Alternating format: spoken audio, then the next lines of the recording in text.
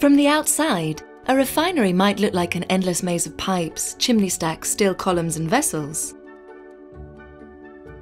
The fact is that oil refineries are highly sophisticated industrial facilities, transforming crude oil into valuable products used in a myriad of applications.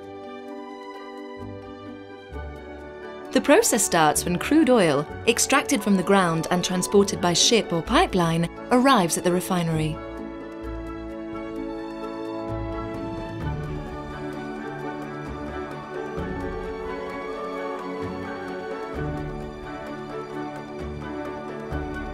Crude oil is first heated at various temperatures in an atmospheric distillation unit to separate it into different fractions. In simpler refineries, the resulting components are further processed to remove impurities such as sulfur and modify their physical or chemical properties to make them suitable for incorporation into final products.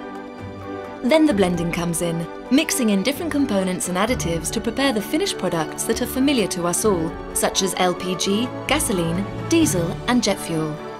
The finished products are stored in large tank farms ready to be transported to the end users via a combination of pipelines, rail, road and waterways. However, modern refineries can do much more. Most European refineries use complex processes in order to extract more high-value products from a barrel of crude oil. This generally involves vacuum distillation of the atmospheric residue, followed by cracking of the distillate, and possibly further upgrading of the vacuum residue into more light products, leaving a smaller proportion of heavy residue.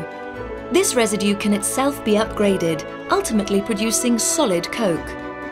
As a result, complex refineries, although more energy intensive, are capable of producing a larger proportion of gasoline and gas oil, making use of a larger part of the bottom of the barrel, which would otherwise end up as heavy fuel oil, for which there is today limited market demand.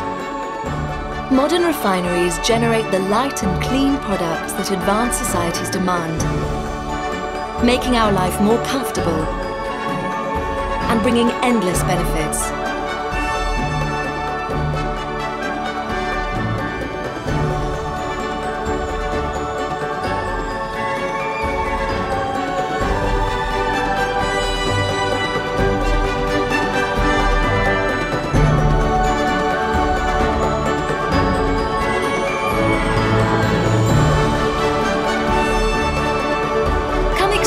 How an oil refinery works. You may be surprised.